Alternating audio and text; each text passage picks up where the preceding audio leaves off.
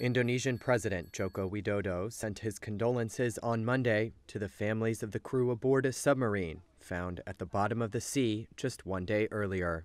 I send my deepest condolence for the passing of 53 Navy members on board KRI Nanggala 402 who had fallen during an assignment in the waters north of Bali.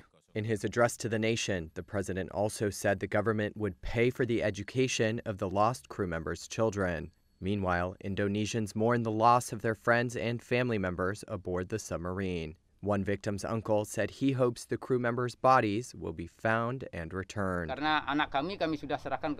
We'd already given our nephew to the government to serve in the military. Now that he's fallen in the operation, we hope the government will return his remains to us after all the official ceremonies, because each of us has our own religion, like Hinduism. The Indonesian submarine had lost contact during a weapons drill last week. The country's top Navy chief blamed the accident on forces of nature and not the crew. More than a dozen helicopters and ships searched the area where contact was lost, with the help of the U.S., Australia, Singapore, and Malaysia.